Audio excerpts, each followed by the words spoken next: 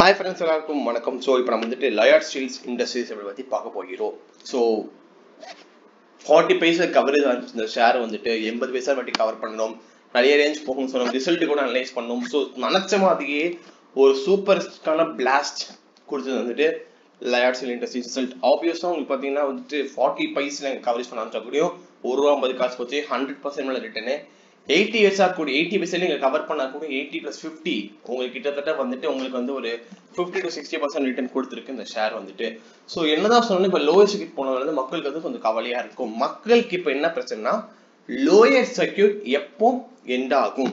நாங்க நிறைய retracement level சொல்லியிருக்கோம். இந்த பிபிஎல் கூட போன வாரம் சொன்னமாச்சு, அலோக் இண்டெக்ஸ்க்கும் இந்த ரீட்ரேஸ்மெண்ட் லெவல் சொன்னமாயிடுச்சு.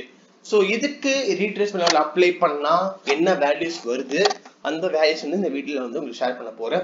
ஸோ ஃப்ரெண்ட்ஸ், இந்த வீடியோவை கடைசிக்கு பாருங்க. இந்த வீடியோ பிடிச்சிருந்தா மறக்காம இந்த வீடியோ உங்க ஃப்ரெண்ட்ஸ் கூட ஷேர் பண்ணுங்க.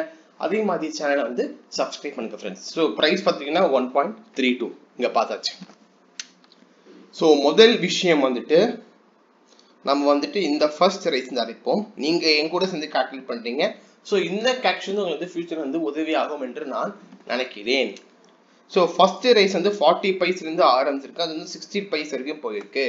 ஸோ எவ்வளோ பர்சன்ட் நீங்க பார்த்தீங்கன்னா அப்போ வந்து சாரி ஃப்ரெண்ட்ஸ், அவங்க வந்து 80 பைசே வரைக்கும் போயிருக்கு. ஸோ வந்து 40 பைஸ்லேருந்து 80% வந்து 100% ஏறி இருக்கு.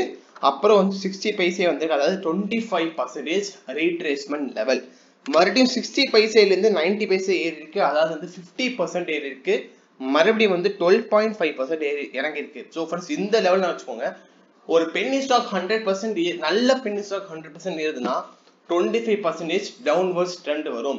ஒரு ஷேர் வந்து 50% ஏறுதுன்னா 12.5% ரீட்ரேஸ்மெண்ட் லெவல் வரும். அந்த லெவலை பற்றி மனசுல எப்பவுமே நான் வச்சுக்கோங்க.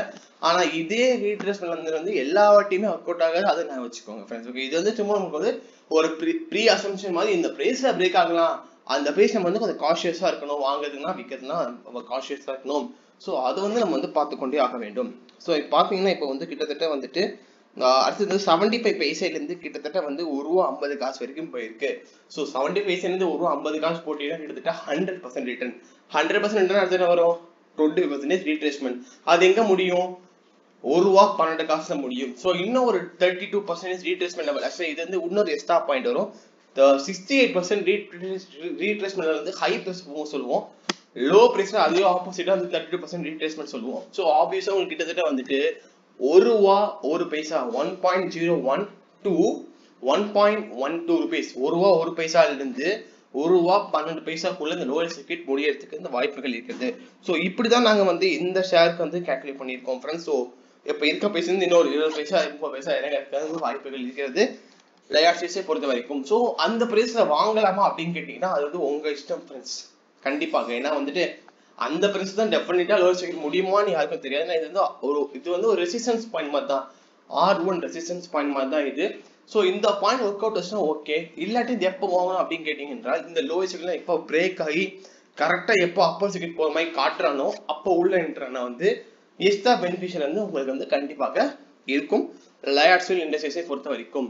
ஏன்னா வந்து லோயர் சர்க்யூட் காட்டும் போது வந்து டிமாண்ட் அதிகமா இருக்கும். அந்த டிமாண்ட் வந்து வாட்ச் அவுட் பண்ணிக்கிட்டே இருக்கணும். இது நான் சொல்றது வந்து பிஎஸ்சி பிரைஸ் வச்சு பேஸ் பண்ணி சொல்றேன். என்எஸ்சில இதுக்கு வந்து அப்படியே ஆப்போசிட்டா, ஐ மீன் இதோட என்எஸ் வந்து கொஞ்சம் பிரைஸ் அதிகமா இருக்கலாம் கம்மியா இருக்கலாம். ஸோ அந்த அட்ஜஸ்ட்மெண்ட்லாம் நீங்க வந்து கொஞ்சம் பார்த்துக்க வேண்டியதா இருக்கீங்களா. ஸோ இதுதான் வந்து லயாட் ஸ்டீல் இண்டஸ்ட்ரி பத்தி சொல்ல நினைச்சது. ஸோ ஃப்ரெண்ட்ஸ், இந்த வீடியோ பிடிச்சா மட்டும் அந்த வீடியோ உங்க ஃப்ரெண்ட்ஸ் கூட ஷேர் பண்ணுங்க. அதே மாதிரி சேனல் வந்து சப்ஸ்கிரைப் பண்ணுங்க ஃப்ரெண்ட்ஸ். நன்றி, வணக்கம்.